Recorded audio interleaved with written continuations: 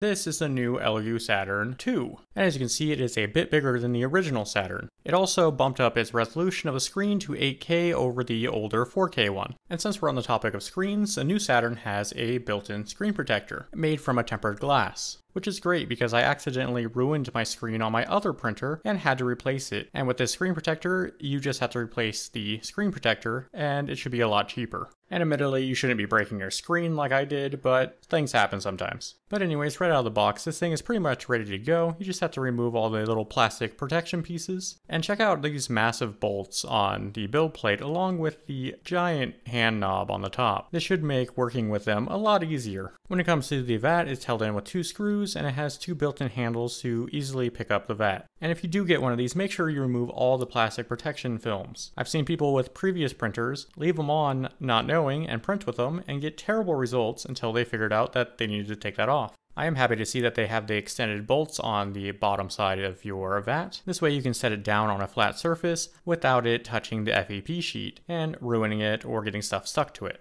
And I say FEP sheet because that's what everyone uses, but it looks like Elegoo is using a PFA release liner now, and it's a different type of plastic, I guess. So we'll have to see how that holds up over time and works in general. So you might have noticed this USB port. Well, this happens to be for the supplied charcoal air filter. You just pretty much plug it in and it'll turn on whenever the machine is running and will help with the fumes from the resin. Leveling the build plate is the same as all the other Elegoo printers. You just loosen the 2 bolts on the build plate so everything is freely moving, and in the software tell it to lower to home. The one big difference is it comes with its own leveling card that is much thicker than the standard A4 paper that you'd be using for the other printers. Just so you know, this is 0.6 millimeters thick. But anyways, all I need to do now is tighten these up and then set everything to 0, and the machine will be leveled. I'm going to be using some aqua gray 4K resin from Resin. Seeing that this is an 8K printer and this is what I have on hand, this will be the first time I've ever used this resin and this printer, so I'm going to do some test prints first to make sure I get all my settings dialed in. With the settings for this resin, it took about an hour and a half to get these test prints done, but they came out really good and it looks like all the details are there that I'm looking for and nothing on it failed. If anything, the only problem I see is a little bit of overexposure on the back end of this. So let's see how it does printing a model with a bunch of details, like this miniature of Dark Magician Girl.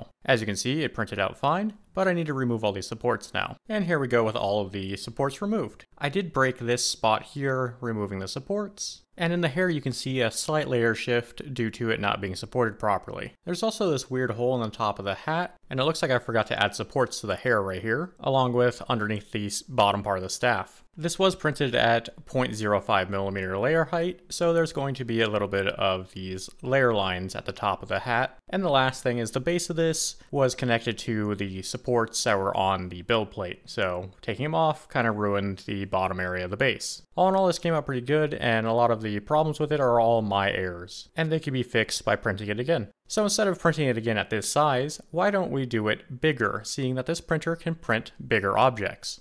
And I'm also going to be doing it in multiple parts. So the head and body are all on this one, and as you can see, it failed on the supports right here, but it looks like it caught itself and it should be fine. So I just need to get this into my wash system to clean off all the extra resin and remove it from our build plate so I can start printing the base and remove all of the supports from this. I'll be using the supply clippers to separate these 2 pieces, and it looks like the front hair piece right here wasn't supported correctly, so it's really short for some reason, but it's still connected. But it looks like everything else came out pretty good from what I can see. I normally don't print large and heavy objects like these, so this is a great test for me to figure out how to do this and how to add my supports and how much supports I need for things. Seeing I thought those 2 would be perfect for the hair in the front, and obviously they weren't. But anyways, with all the supports removed, I can start curing this and start working on the base part. As you can see, there's a color change in this, and that is due to me running out of the 8K resin. So I had to switch to a different one, and then the last bit of it is done in the 8K resin. So it's a mix of 4K and 8K resin. And getting this off the build plate this time was a chore. It was really stuck on here. And here it is with all of its supports removed. And it's looking pretty good, other than the little pock marks from all of the supports, which are going to happen at this scale. And they all can be fixed by filling them in and sanding it down. And this piece is pretty heavy because it is solid resin. And so you can see these are the supports I removed it from, and these are supports from something I would normally print. There is a massive difference in how much waste material you get when printing larger objects. But anyways, let's get this all put together now.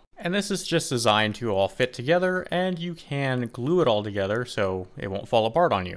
And as you can see, there's a lot of areas I could clean up where the supports were, but for now I'm just going to show it like this. I do think it came out pretty good printing something this big on the printer, basically my third print into it. And all the parts line up pretty good with one another, besides where the base meets the body part, and it needs to be sanded a little bit more. The supports are kind of holding it up. And here's both of them side by side, so you can see the massive size difference. It took about 4 hours to print the small one, and about 20 hours total for the large one. So besides those models, I also printed in a castable resin, and as you can see, these came out really good with really high details on these rings. And if you've watched some of my previous videos, this is a 3D scan of a wax model. So now I have an STL file of it that I can print as many times as I like, and in an upcoming video I'll be showing how to turn these into solid silver or any metal you want really. And if you're wondering what resin I used, it's Tech Cast. And this is a pretty good castable resin, and it's on the cheaper end of all the castable resins as well. So to sum up my thoughts on this printer, it is a great printer. It has really high resolution with the options of printing very large. There are some things that this printer doesn't have that others do that might make it a deal breaker for some people, like the lack of Wi-Fi capability or even an Ethernet port, seeing that the older one did have one. One other thing is the vat itself. It has a max line, which is great so you won't overfill it, but it doesn't tell you what max